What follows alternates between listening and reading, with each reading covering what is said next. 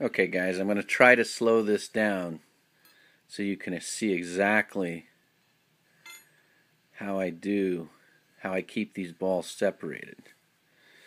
Okay, let's try to get more light here. Okay. Whoops, see how easy it is to bang them. But anyway, once you get the rhythm, okay, and then you can hear the noise, the sounds that these meditation balls make, or Chinese boating balls. Again, we're keeping them separated. A little bit of hand manipulation there. This is the way I do it.